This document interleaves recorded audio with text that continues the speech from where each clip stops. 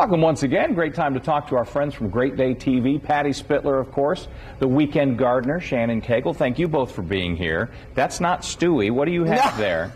This is a monarch butterfly, and about a week and a half ago or so, monarch caterpillar, I'm so excited to hold him.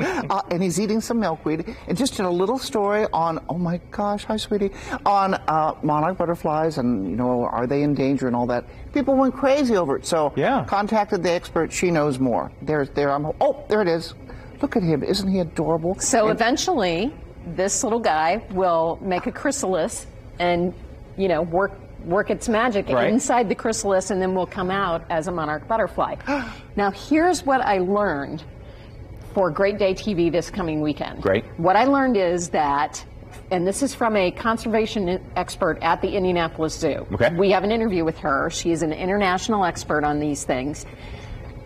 We are concerned about monarch butterflies, the kind that migrate to warmer climates in Mexico and Central America. Okay. Not all monarch butterflies do that. That's one of the revelations that we have this week, is that not all monarch butterflies are the migratory type.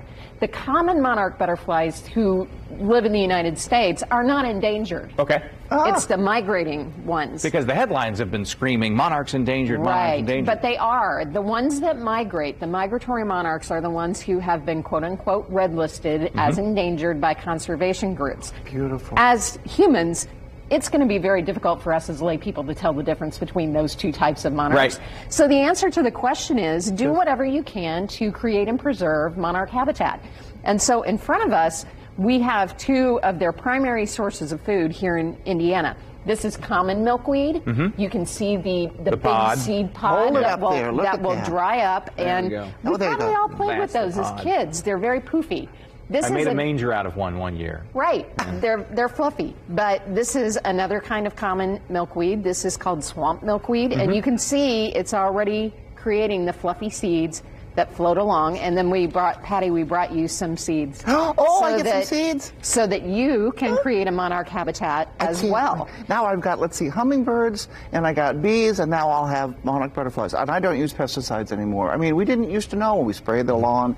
Don't do it. And you'll notice that a lot of municipalities have stopped mowing these down because they know how important they are to the habitat for all the monarchs. And it works. And there's kind of a window when this all comes together. But if you see a patch like that, I mean, and some of them are just out in the most random places. Indeed. You'd be stunned at what you can find in there. But I will tell you that all of these I brought from schools that have native gardens to teach the children. The large common milkweed came from a rural school, and the swamp milkweed came from the native garden in an urban Indianapolis school. So, you know, there are programs where we are teaching children the importance of these species preservation What's methods. the timeline for the little dude or dudette down there? The dudette. Yeah, you know, they can vary from time to time, but right now is when they're in their last stages before we get into fall. So the female monarchs will plant their eggs on the back of these leaves, and then they'll grow into the tiniest microscopic versions of this guy who is busily munching away. And then he's doing some work. Yes, indeed. That's why it's so important that we keep these plants viable, because they eat a lot. And they're pollinators. That's why we need them. Indeed. To keep the whole cycle going again. Yes. Well, this has been terrific. Part of the work that you do on Great Day TV, and sometimes that you find out more and go even deeper into it like this. That's right. Point to the people who know what's going on. So Shannon is our lead story, and it's this weekend, 10 o'clock, right here on Wish TV, Pet Pals TV at 10:30. Also on Great Day TV this weekend, Warm Glow. Remember we had her on before? They've got a big sale coming up, and it's a fabulous place. So big sale coming up? All right, I'm heading to Richmond this weekend. There you go. That's right. Patty, thank you. Shannon, thank you.